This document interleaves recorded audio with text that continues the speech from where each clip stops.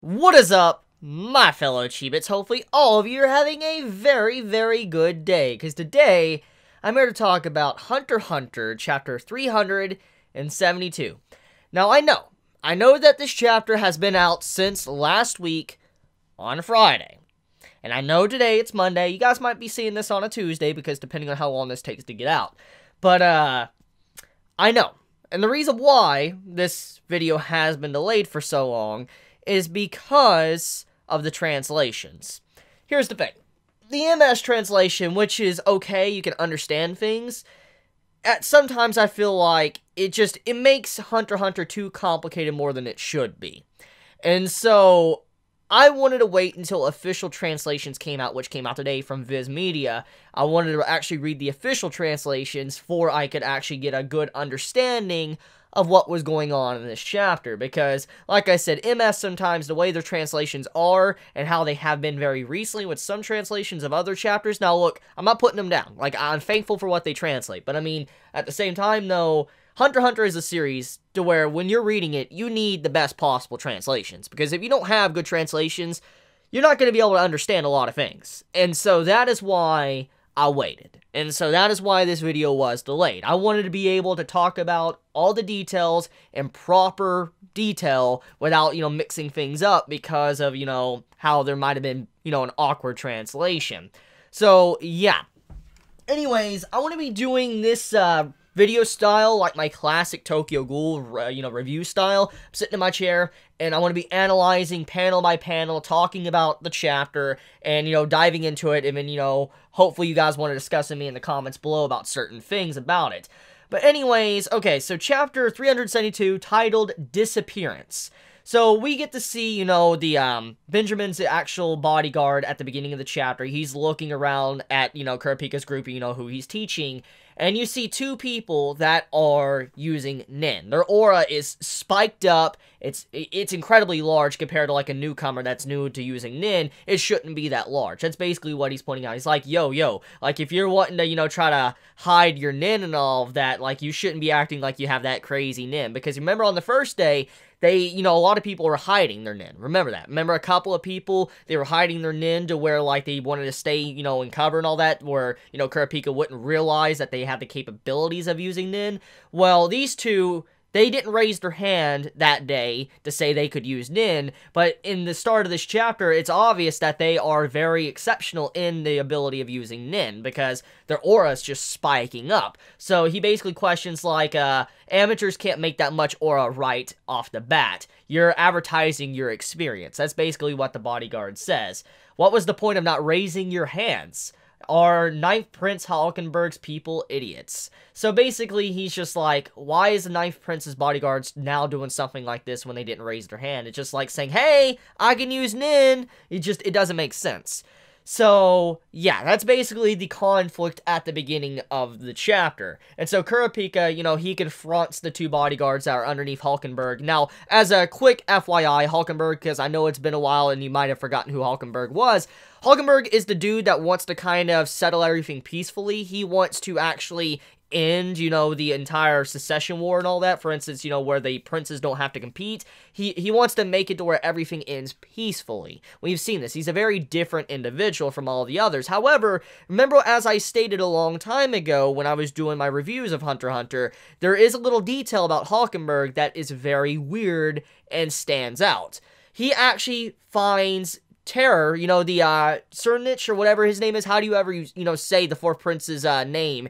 Basically, he has a bond with him. Halkenburg has a bond with that messed up individual that has Kurapika's clan's eyes. So, for the man Halkenburg to have a connection with someone like that, there obviously is a darker secret to him that we just don't know. But, these are his bodyguards. And Kurapika's like, are you trying to test me right now? Like, are you testing me? You can actually use Nin completely fine. And they're like, huh? No, we're not testing you. They basically reply like, we're not trying to test you. And what this kind of confirms is that their Nin popping up like it is, it's not because they were actually willingly doing that. It was actually because the actual Nin Beast, what the Nin Beast did to them. So, there's some clarification here. The Nin Beast of Halkenburg's, when he marked all of them with the actual feather, he made it to where he allowed them to be in a half-nin state, where they're half awakened. They're able to have nin, but they can't see nin yet. Like, it's like he opened up their pores, basically, what we've seen a long time ago in Hunter x Hunter. And that's what's happening here. So they basically had their nin pop up, and this also lets us know that all the people that, you know, got affected by Halkenburg's nin beast, they all have their nin very similar to these two bodyguards. So it's not just these two bodyguards that have the capabilities of using nin now, it's also the other bodyguards. So, in a way, Halkenburg just made his entire army, his entire force, with capabilities of using nin. Now, let's take this one step further as well. It's dived into details that it's obvious that they're being manipulated, that the bodyguards of Halkenburg are being manipulated because of the mark that's on their hand. And with this mark on their hand, Kurapika's like, okay, so they're being manipulated, but it can be a variety of things of what's going on here, that they're possibly getting manipulated. So Kurapika dives into a subcategory of manipulators, which just completely surprised me, because this gives some clarification to manipulators and how we can tell them apart from each other. So Kurapika's like, okay, so there's different types of manipulation and what you guys are currently experiencing, because obviously you guys are able to walk around, do certain things, and you're not, you know, under the effects of what was going on with Momo. You know, how her Nimbeast a while back was forcing a dude near Kurapika to just lose all sanity and attack and all of that. He couldn't even control anything. That's a different type of manipulation compared to what's going on with Halkenburg's, you know, his bodyguards and how they're being manipulated right now. So let me read the actual details. So one manipulation tactic, or a subcategory of it, is depriving the target's freedom in mind and body. And then there's a pseudo manipulation, taking physical freedom or driving them into a situation where they have no choice. The 12th Prince Momo's Nin Beast. So basically, what this is letting us know is that right now the effects are completely different. If it's depriving the target's freedom in mind and body, it's like saying they're able to do what they want, they're able to think what they want, but if they do anything outside of what the actual manipulator wants them to do, there will be severe consequences. That's basically what you can get from that. And as in the pseudo, manipulation and all that, the other one basically is to where they have no choice. They literally have no option. They will be forced to move. They can't stop themselves. So you have one manipulation where they can, but like I said, consequences, and then there's another to where there won't be any consequences because they just can't control themselves in the first place. So think of Shellnark, basically. That's a perfect way to think about it. So I like that. I like the subcategories that were revealed in this chapter when it comes to manipulation. It does clarify a couple of nin abilities that we have seen throughout Hunter x Hunter. So anyways, what does this necessarily mean? What does it mean that now that they're being manipulated, their nin has been opened up? Let's look at the positives here. The first thing is that they are being manipulated. And you probably have forgotten this little detail, but if someone is manipulated by another manipulator, they can't be manipulated by another nin user that uses manipulation.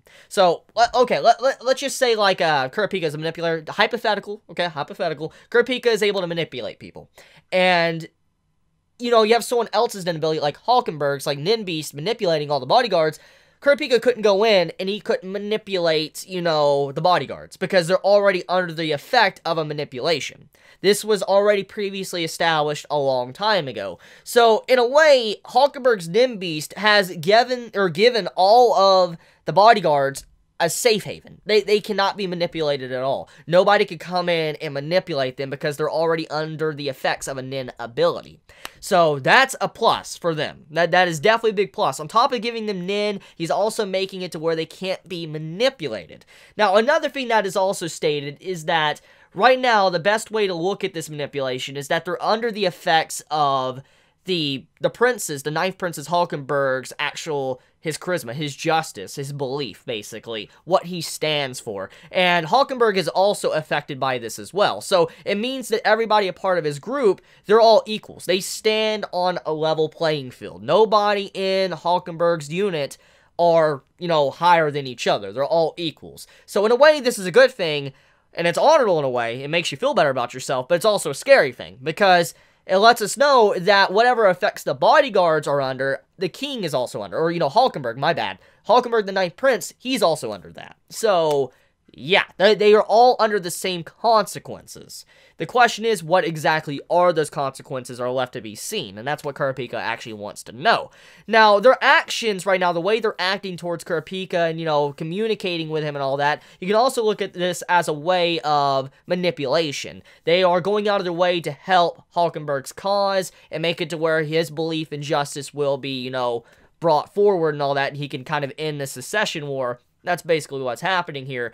So, yeah, interesting little stuff. Interesting stuff with this. I'm very curious to see where Togashi wants to take this direction with Halkenburg. He's a very fascinating character. He's very different from the others, and I'm just very curious to see exactly how he's going to turn out, since he does have a connection to the Fourth Prince. So let's get into Mariam. So Mariam is the prince, a younger prince than Momo that actually, you know, we know that died. It died a couple of chapters back. Remember, she got assassinated, and even in this chapter, we see where Hanzo is going out of his way to get justice for the death of her, basically.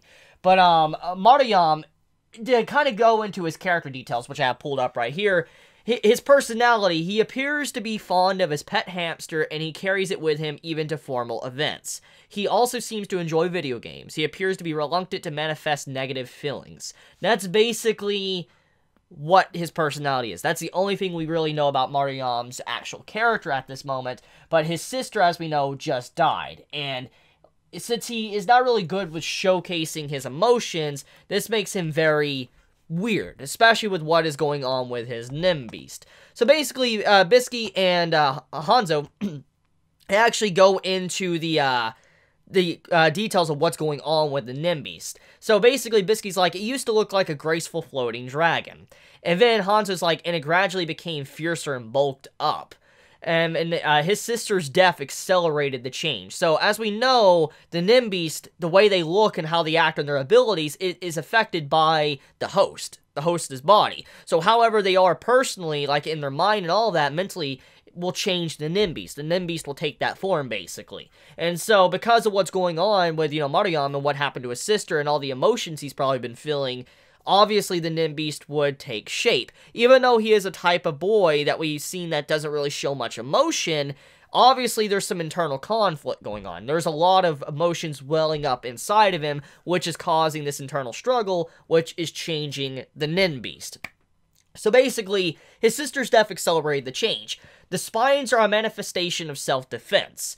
Anxiety, fear, stress, and trauma are clearly affecting the Beast. So that's pretty much clarification of what's happening to the Beast. It's just changing form overall. And the question is, how much of it is it changing? Like, is it its abilities changing completely? Is it just its physical appearance? Its personality? There's a lot of questions I have about that, but it is definitely changing. And it's, you know, not looking as, you know, graceful as it once did, you know, using Bisky's words. So moving into the next part of this chapter, let's talk about Hanzo's ability, his nin ability finally getting revealed. So I want to read this panel. So he states that he's going to go find out who assassinated Momo. And this is what he says: if anyone touches or talks to my original body, I'll get called back. I need you to be my lookout, Bisky. And he's like, Hanzo Skill 4, Art of the Doppelganger. So this is his ability. This is the first time we really ever got to see Hanzo's nin ability. So I know this is going to be many jumping in joy for this chapter just because of that detail alone. But I want to point something out. He says Hanzo Skill 4. 4. Big thing right there. 4. That means that if this is Hanzo Skill 4, there's 3 other things before it. For instance, Hanzo Skill 1, 2, and 3, and there's potentially something beyond Skill 4. 5, 6, 7, 8, I don't know. It just depends on how far Togashi wants to go. So it's not just the doppelganger ability that Hanzo has. He has other abilities that can be very different, vastly different from one another. If I had to assume anything, it's probably going to have something to do with ninja techniques. Common sense there. But yeah, so doppelganger isn't the only thing he has. This is just Skill 4. Now, I do want to point out that his weakness, apparently, to this ability is that he leaves his body behind and he enters into, like, a spirit-like state. Like, it's like his soul or whatever comes out of his body and he's able to move around. But his body, his real body, is just sitting there, just laying down and all that, not being able to do anything. And apparently, if anyone touches or talks to his body, then that would mean that he would be called back. So, I'm assuming, like, depending on where he's at, no matter the distance, he will instantly be called back. But let's talk about this line real quick, okay? If anyone touches or talks to my body. That's the thing there. Talks to my body. What if someone's having a conversation to Bisky, but in fact, in reality, the person is directing the conversation to Hanzo? Think about that. So, there could potentially be a workaround to this ability. If someone is talking to someone else beside him, or just stating facts to themselves, maybe he won't be called back. That's a big thing. Now, another thing to look at, too, is that at the end of the chapter, we see the, Mariam's, Nin Beast, it's looking at, Hanzo's spiritual body and all that. And he's no longer in his bed, Bisky's no longer in the bed either, which, it's just, putting a lot of red flags out there, because you're like, wait a minute, whoa, that doesn't make much sense. Like, why didn't he get called back? Because if his body was touched, or if someone talked to it, obviously he'd be called back. But that hasn't happened yet. So the only thing you could assume is that it had something to do with Mariam's Nin Beast. The Nin Beast is what actually caused it. Now, what happened is left to be seen. But if I had to assume anything, and I highly doubt I'm the only one to come to this conclusion, but if I had to assume anything of what's probably going on with, Hanzo's body and what's going on with the Nin Beast, most likely the Nin Beast probably put Hanzo and everybody else that was in that room and in that area into, like, some form of different dimension. That's what I would assume. Because we have seen abilities like this before. Think about, Chitu. I think that's his name. Chitu or whatever. The cheetah guy.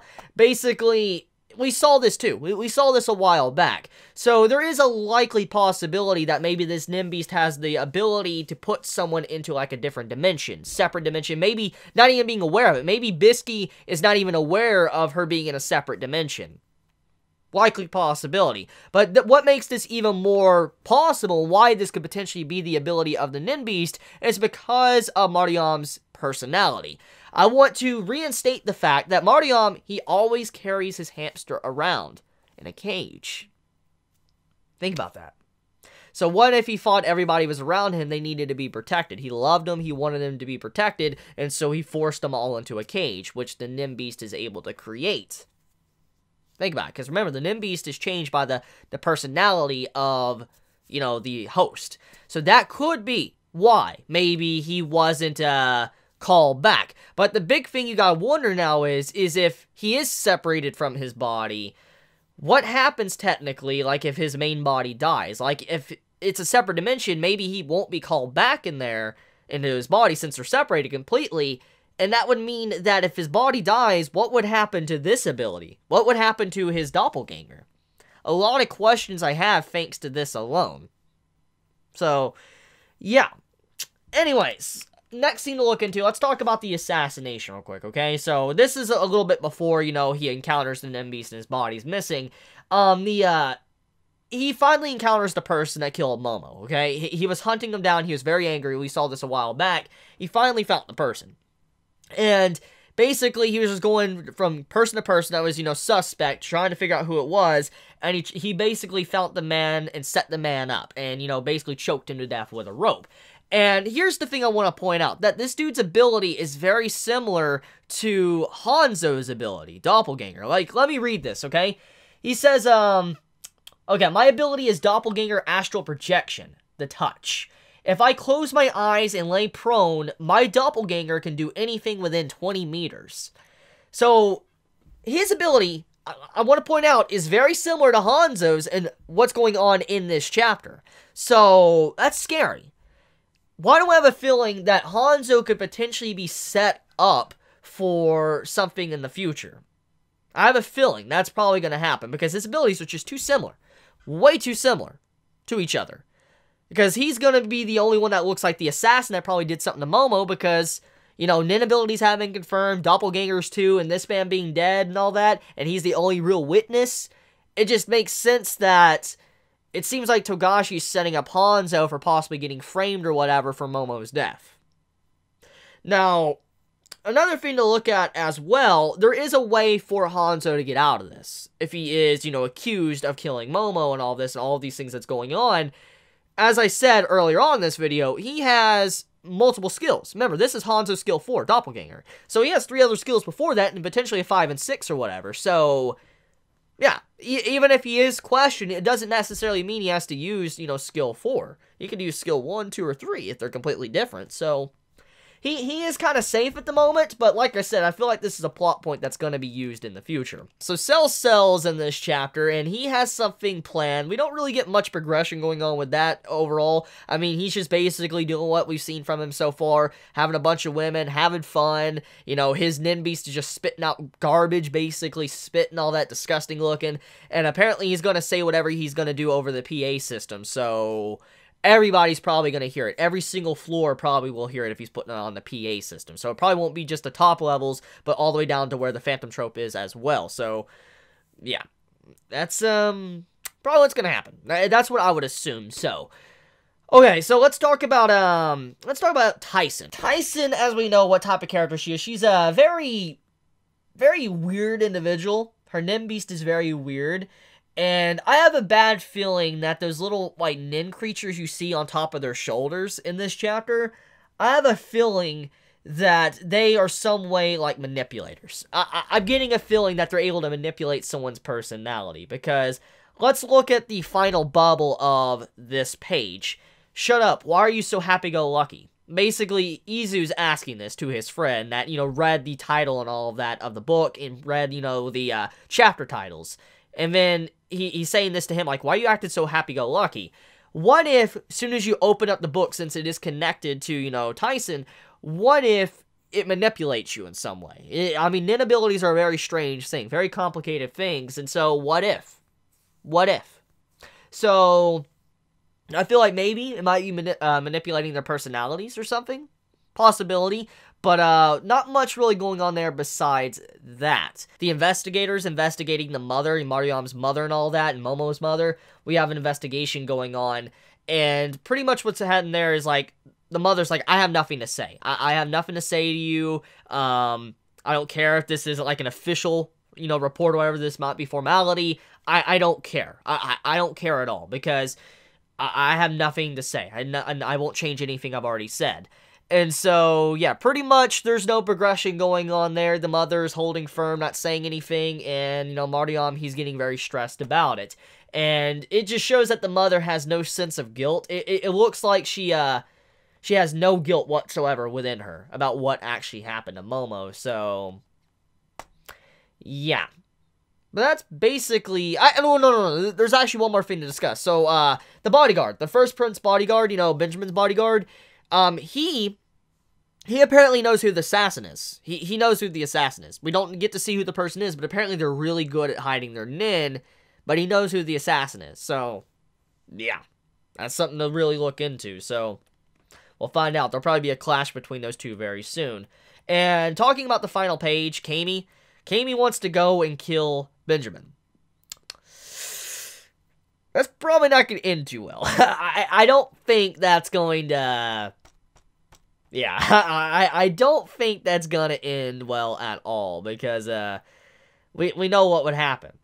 But at the same time, it could be some nin beast play going on here. Maybe she's good with nin. Maybe she's, you know, even more exceptional with nin than, you know, the fourth prince, you know, Niche. It'd be interesting if she is, but for now, she's getting very cocky. She's trying to get rid of Benjamin, go for him. Yeah, we'll see. We'll see. I mean, it falls in line with the character. I don't know how far it's going to get her, but yeah. So I want to end this video here. Let me know your thoughts in the comments below. If you enjoy my content, you know, please subscribe. If you like this video, please leave a like. And if you want to get notified for whenever I upload a video, please click the bell icon down below. So please be safe, stay healthy, stay warm.